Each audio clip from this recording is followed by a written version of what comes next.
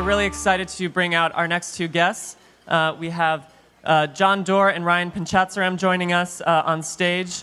John is the chairman of VC firm Kleiner Perkins and author of multiple books, most recently Speed and Scale, an action plan for solving our climate crisis now, which hopefully you all received a copy of when you registered.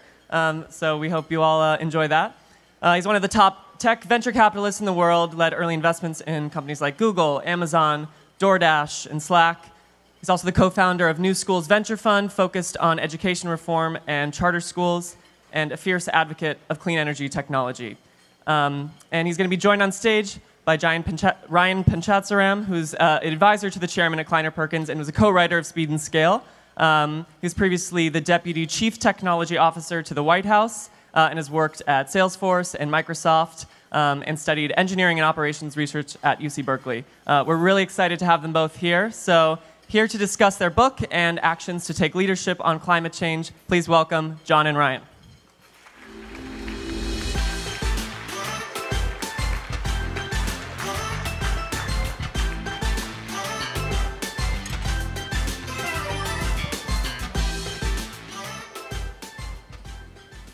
Hi.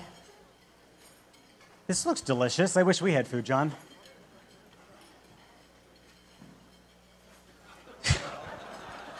Did you say something? I said I wish we had food as well, too. It looks quite delicious out there. What a great group. What a packed conference. This is the largest ever, right? Let's give it up for ASU and GSV.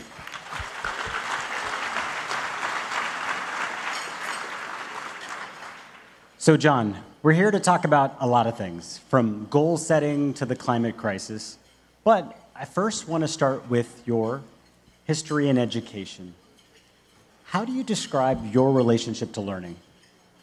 So I'm an engineer, eldest of 5 kids from a middle-class family in Missouri, St. Louis.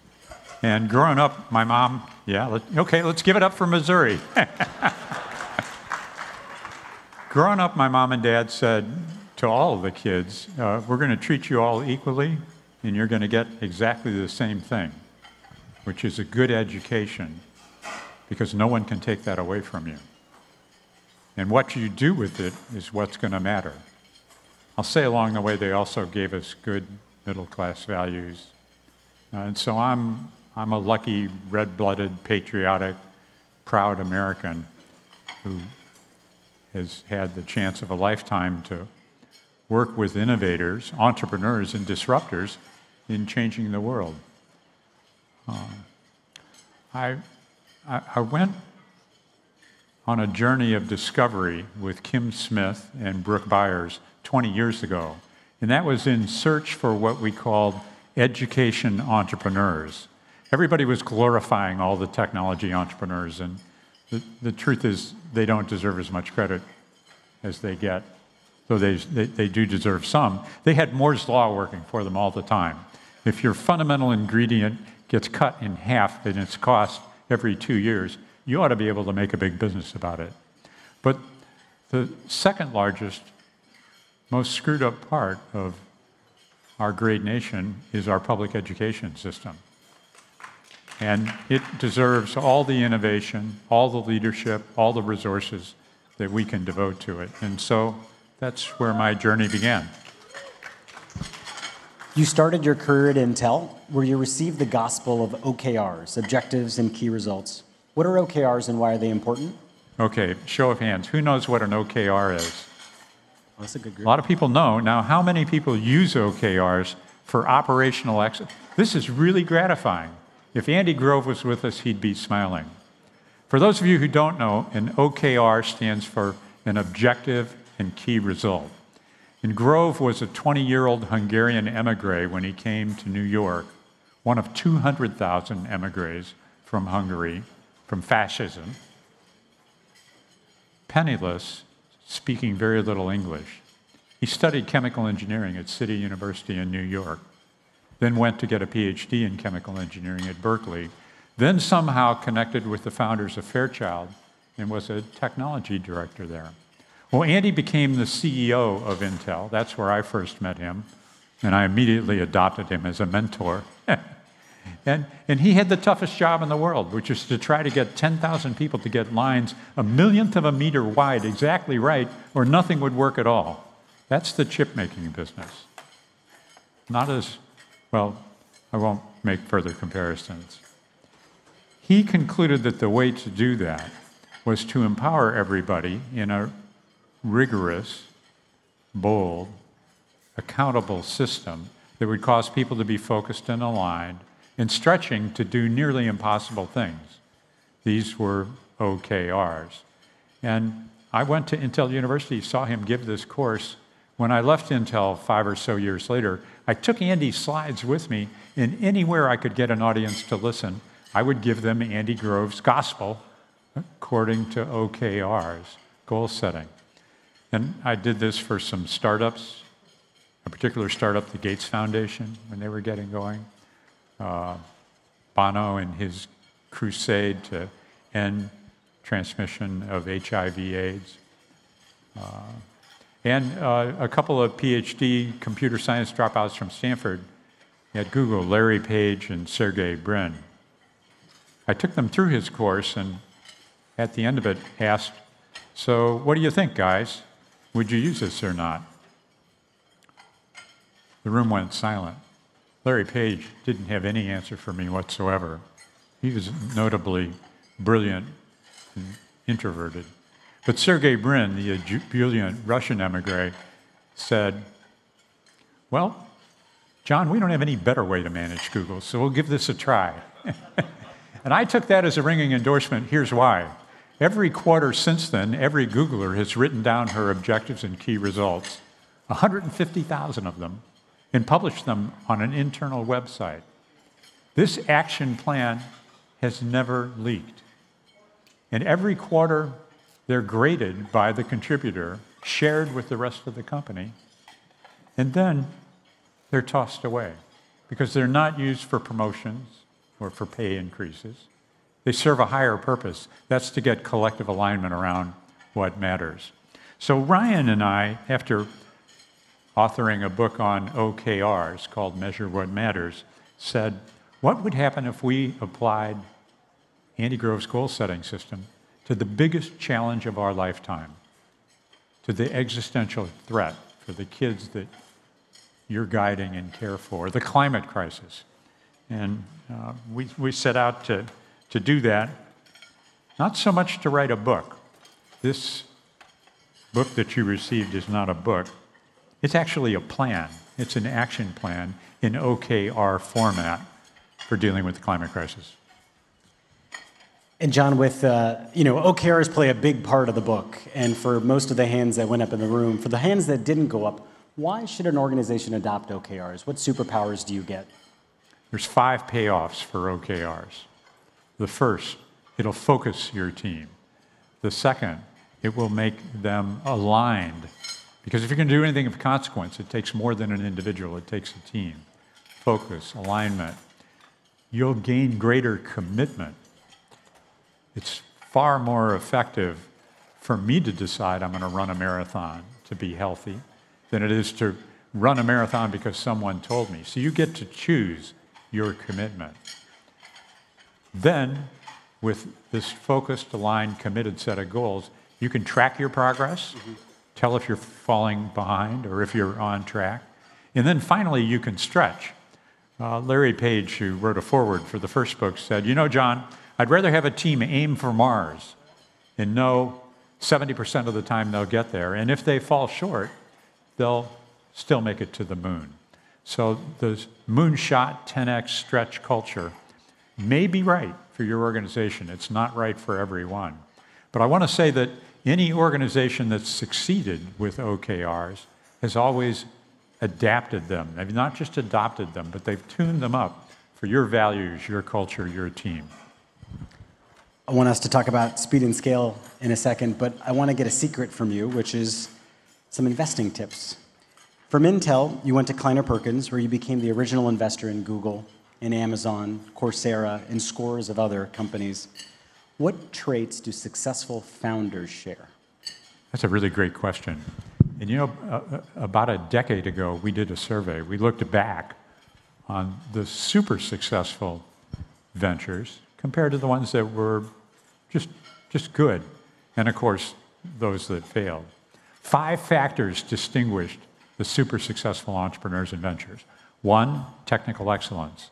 2, outstanding management. 3, strategic focus on a large and unserved market need. 4th, reasonable financings. Ventures, nonprofits, or for-profits can raise too much money as well as too little. And then the 5th, the advantage for any of these superstar ventures was a sense of urgency. Now, very few organizations possess all 5 of those, and they don't possess them in equal measure. So the judgment we're trying to make as a team of supportive venture investors is, how many of these are in place? How self-aware are the team and the founder, or the ones they want to add? Do they have a commitment to build a world-class team? But those 5 factors make all the difference. So we wrote Speed and Scale, and for me, my journey into climate started 5 years ago when I started working with you. But your journey into climate started almost 2 decades ago. Could you share a little bit about that? Yeah, I first want to survey our amazing audience here. How many of you saw Al Gore's original Inconvenient Truth? Show of hands. And do you remember what it was like after you saw that, after you talked with people about it? I want to tell you some numbers. 8 million people watched that movie, a movie about a slideshow, which won an Academy Award, which won a Nobel Peace Prize. And the most influential, Al told me, of the people who saw that were the teachers. More teachers around the world put the climate crisis on their agenda as a priority for a very powerful reason. The climate crisis is not an option for your students, for our youth. It is their future. It's existential. And so my introduction to it was the same as yours. I saw Al Gore's movie, and I went home to have dinner with my family and some friends who saw it with me. We went around the table to ask what people thought about it. When the conversation came to my 16-year-old daughter, Mary, here's what she did. She looked straight at me and she said, "Dad, I'm scared and I'm angry. Your generation created this problem. You better fix it." And the room, friends, went silent. I had no idea what to say. I had no idea what was involved in this climate crisis. So I set out with my partners at Kleiner Perkins to travel the world, to go to labs in China, the Mojave Desert, to the Brazilian rainforest, to try to understand what forces were at work, what was going on. We began investing in this field slowly at first, over 3 funds and maybe 8 or so years. We put about $1 billion in 70 different climate startups, most of which failed, and it looked really rough. We learned a lot of lessons along that way. But we stayed the course, and I'm pleased to report that today that $1 billion is worth some $3 billion. Even more important than those hard-fought returns on investment were the progress that was made by companies like Enphase or Nest or Beyond Meat, many of which are profiled in this book. I call that Climate 1.0. I made one horrible investment mistake, which was to back Fisker instead of Tesla. But I rejoice in the success that Tesla has achieved. They've not yet affected carbon in a meaningful way, but boy, have they put a sense of urgency in the worldwide automobile industry to electrify transportation, which is such an important goal. And along the way, it's the 7th most valuable company in the world, as valuable as its next 4 competitors combined. So, go Tesla, go innovators. That's my story. So we're going to dig into the plan. We've got a few slides that we're going to walk through. The first, John, what's the plan? The plan, I'm glad you asked that question. The plan is total system transformation. What do you mean by that, John? I thought you might ask. Remember these numbers: 59, net zero in 2050. We're tossing 59 gigatons of carbon pollution into our atmosphere as if it's some kind of free and open sewer every year.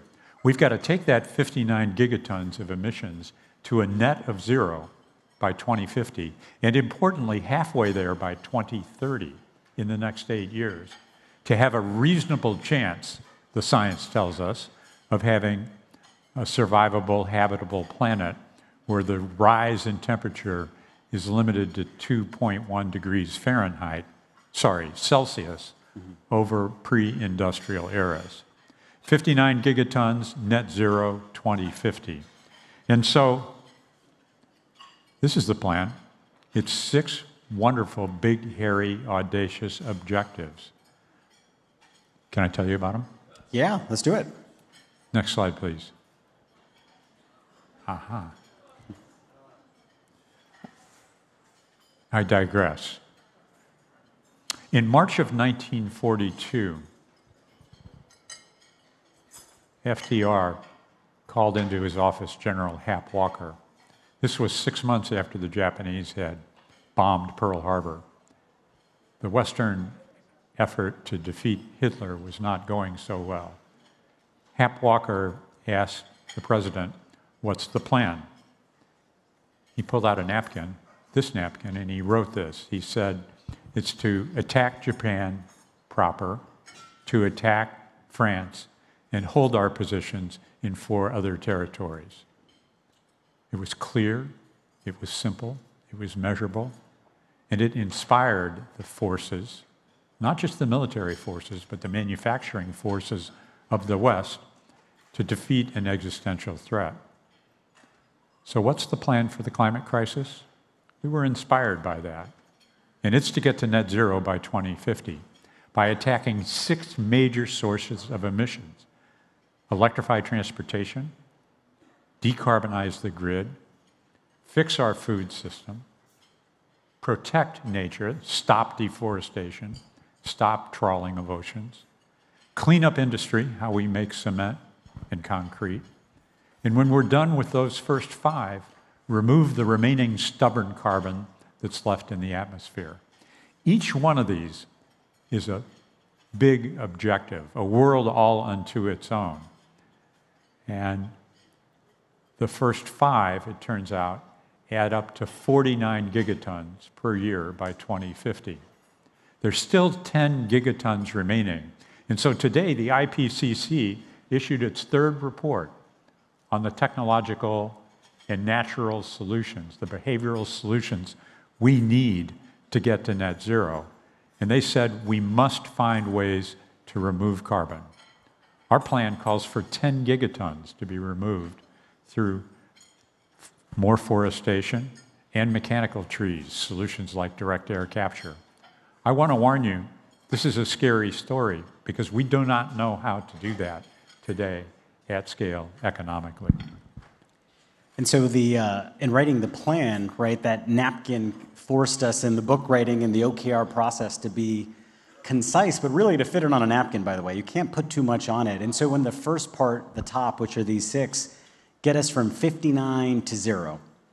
But it might take us the full century to get there. And so the question we pose to the team, and by the way, our team is some of the best experts all around the world, right? We got the luxury of calling anybody up to say, how do we do this and how do we do it faster? And so the second part of the book are the accelerants. And it's everything from winning the policy and politics. So when you see a commitment being made at Glasgow, right, it's turning that into real action at home. It's about turning movements into action. So from the ballot box to the corporate boardroom. It's also innovating, right? When you look at the key results around innovation, they're all around cost, right? Anything that we invent, it has to be approachable to the masses. And for that to be true, it's got to cost less than the fossil fuel equivalent. And then the 4th lever we have is investment. We have to invest like our lives depend on it because they do, right? The transition, according to the IEA, is going to cost some $4 trillion a year. And most of it actually is just by spending it on the cleaner, greener thing. And then we have to, of course, invest in new companies and more project financing as well to deploy the solar and wind that we need. Ryan, what do you think is the hardest part of this plan? Ooh. For me, the hardest part of the plan is actually the movements into action piece, but it's the place that actually I think has the most hope, right? If you think in the United States climate as an issue, it's not a top issue, right? A top voting issue. But once you make it, right, the policy and politics flow. But John, I'll throw that question back to you. What do you think is the hardest issue? I used to think the hardest thing was to get the publisher to put the plan in the book. And I do want to interrupt our conversation to make sure that everybody in the viewing audience knows they can go to speedandscale.com now and download this plan for free. You can print it out on legal paper or larger paper. And what makes the plan different than a set of goals are Andy Grove's key results. So if you turn to the backside, for every one of these big, hairy-ass objectives, there are 3 to 5 specific time-bound, measurable key results that will allow us to track our progress. You'd expect nothing less from an engineer, right? Well, that's what you've got here. On our first objective of electrifying transportation, we're going to reduce 8 gigatons of emissions from light vehicles and trucks to 2 gigatons by 2050. And you'll see that there are 6 measurable key results. I'll just call out 1 or 2 of them. To get that done, we're going to have to get electric vehicles to be price performance parity with internal combustion engines in the US by 2024. That means their price has got to get down to $35,000. It's in the 50s right now. And in India and China, remember this is a global plan, we've got to get to price parity by 2030 at $11,000 a vehicle. And that's just one of 6 key results. Here's another one. This is the killer one. You can put all the new cars on the road you want, John. What really matters is the miles driven. And so key result 1.4 says 50% of the miles driven by all vehicles, 2-wheelers, 3-wheelers, cars, buses, and trucks, must be electric by 2040, and 95% by 2050, or we will not achieve this plan. And that story is told again and again and again across 10 objectives, 55 time-bound measurable key results. Now, lest this overwhelm you as being daunting, many people have just said, I'm going to stay away from this issue. It's so overwhelming I can't understand it. I'm not here to tell you today this is the only plan, or even it's the best one, but it's a plan where the numbers add up, and they're backed by experts. And it's a plan where there's a role for you in your leadership position to move your schools, our societies, our communities forward in achieving the plan. So I invite you to go to speedandscale.com, download this plan. I want to recruit you, obviously, to this campaign, this mission that's so important. We invested so much time in these KRs because they show you where the gigatons are, right? You know, you think about our communities, you think about our kids, and where they're focusing their energies, and we kind of want to give them a cheat sheet, right? Rather than protest about this part of the puzzle, why not actually go for where the gigatons are? And so those 6 first solutions show you where those are, and then the 4 accelerants are where you can make this stuff happen faster, right? And so if you take a peek here at KRs for turning movements into action, well, we know we have the wind behind our backs if voters believe this is an important issue. You know, John, you're really fiery about Greta and the work and the amazing work that she's done. Why is what she is doing so important? Look, in 2018, Greta Thunberg was a lone Swede protesting, striking from school on Fridays in front of the Swedish parliament. A year later, by December of 2019, she'd sparked a revolution. 1 million youth turned out in 100 cities to protest climate change. And I'm a strong advocate for civil disobedience on this most vital of all issues. Setting that aside, the movements must be more than protests. They must be translated into action. And here's what Greta did. If you look at key result 8.1, it's that the climate crisis become a top 2 voting issue in the top 20 countries around the world. Global plan again, global key results. Well, Greta's efforts measurably made climate a top 2 voting issue in 7 European nations. 7 European nations. But climate is not a top 2 issue in the United States of America. It is not a top 2 voting issue in China. It is not a top 2 voting issue in India. We've got to go for the gigatons. We've got to go to the communities, the nations, the organizations in the world that are emitting the most carbon. And so that's going to be one of the most important of all our key results. Education figures prominently throughout this plan, unsurprising to you, but importantly for our getting to a solution. The plan also calls for education equity. Key result 8.4 may surprise you. It says that the world must achieve universal primary and secondary education by 2040.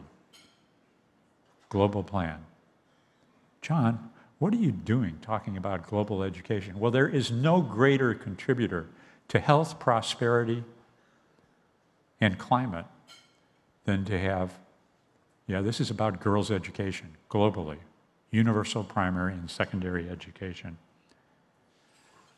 The climate crisis is a great amplifier of inequality.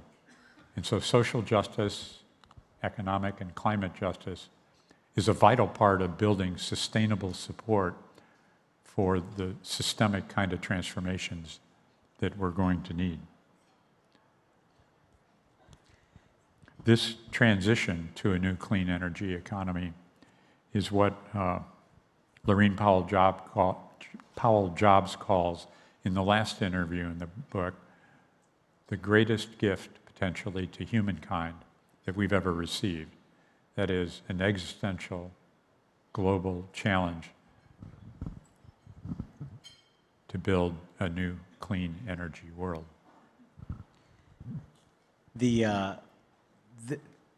There's one way you can view this crisis, which is one that paralyzes you. And our hope through this book is that it galvanizes you and actually shows you the actions that you need to take aren't as complex as they look. And the solutions that you can actually go after can actually get us halfway there by 2030, right, to create that momentum. But, sometimes you'll hear that saying, we have all the solutions we need or we don't. And so, John, as an innovator and an investor, do we have all the solutions we need? We have enough solutions to get to 50% reduction in emissions by 2030. I want to do some compound Rice University math with you here for just a moment. With a growing world, growing economic activity, the science and arithmetic shows us that to get to a 50% reduction by 2030, we need to reduce carbon emissions 8% per year, every year compounded. This year, in 2023, in 2024, 25. How many people, show of hands, think that we'll reduce carbon emissions by 8% in the next year? How about 2 years from now? How many believe we'll get this job done, 50% reduction by 2030? Show of hands, please. It's just me and one person out there, John. And a few more here. This is not an option. We do not have in place today the plans or the political will to get this job done. That's why I think it's so important that the book wasn't written to persuade you the climate crisis is a crisis. We're not trying to persuade you to go vegan. We're out of time for that. Individual actions are expected and necessary, but they won't get us to where we're going to go. So what can this community do, John, to tackle this climate crisis? Well, I'm inspired by Jim Collins, who wrote Good to Great. Jim, in his most recent book, defined leadership as the art of getting others to want to do what must be done. And so Ryan and I wrote this book for the leader in every walk of life. It's not to convince people to go vegan. It's not to convince you to put solar panels on your roofs or to buy an electric vehicle. It's to examine critically your personal power, your magic, and use your leadership to get collective action from others. For example, the book, which is written by an engineer, I'll confess to that, Also includes stories that are memorable of 30 individuals. It's the heart that goes with this book. It's not just for your head. And it tells the story of a cross-country track team in Virginia who grew tired of running beyond and behind the polluting diesel school buses. And they convinced their school to go to electric buses. Or the whole district in Maryland that got the fleet of diesel polluting school buses made electric buses with great advantages for health, for economics, for pollution. And these buses even plug into the grid in their batteries when renewables aren't performing. There's $2.5 billion in the infrastructure bill to fund school buses. Does your school district have electric school buses? Could you play a role in changing that? Could you change the cafeteria menu at your school? Not to eliminate beef, but just to have it half as often. Because we've got to do that to get to where we need to go with our plan. Can you mobilize your community and educate them? Another thing I think a teacher or a leader can readily do is sign up for the Climate Reality Academy that Al Gore has sponsored, which puts in the hands of climate leaders who care about this all the tools they need to teach or organize or persuade people in a community about action that can be taken for the climate crisis. Most of all, I invite you to come to this website, speedandscale.com. Read the book critically. This is just the first edition. We're going to reissue this every couple of years with updates. I want to do a better job with it. I want to create an Indian version of it, a Chinese partner version of the campaign. It's the most important work, could be the most important work of our lives. Well, what's special about that message is it's expected we do those things in our personal life, right? The electric vehicle, trying to switch to the clean energy plan. You know, in the book we discovered how, you know, when you think about food, like John said, it's not about going vegan, it's just about eating less beef and lamb and cheese, which means you can enjoy a whole lot of other things, right? And so when you translate those individual actions to the collective ones, for anybody that maintains or runs a campus or an office building of sorts, switch that to clean energy. If you have a fleet of vehicles like those buses, get those electrified. And then think about food waste and compost. Like, these things actually add up. And that's why when John asked the question, who's optimistic about getting halfway there by 2030, I am. Because those three actions are so accessible. The parts that still aren't, and we really need the higher education community to rise up, is around the innovations needed, right? Think about advanced nuclear, new batteries, carbon removal technologies, hydrogen. These are all exciting frontiers. And maybe we've got 2 minutes left. I want to ask John to leave us with a thought, which is, John, you've called this opportunity underhyped. Why? In the early days of the internet revolution, I took a lot of flack for declaring that the internet had been underhyped. I'm going to tell you today that the transition to a new clean economy has been underhyped, or at least underappreciated. It's a mobilization similar to what we saw the West and allies successfully do in World War II. We stopped making automobiles and appliances for 4 years and created the weapons, the airplanes, the battleships that allowed us to see democracy survive. I am hopeful that you and other leaders in our society and world will find the means and make the commitment to push our society, to show the way, so that our kids who are angry, my daughter Mary, she's still angry, get the world that we owe them.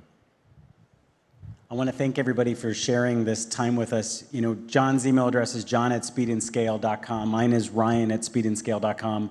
We want to know what actions you are driving for in your communities, the collective ones.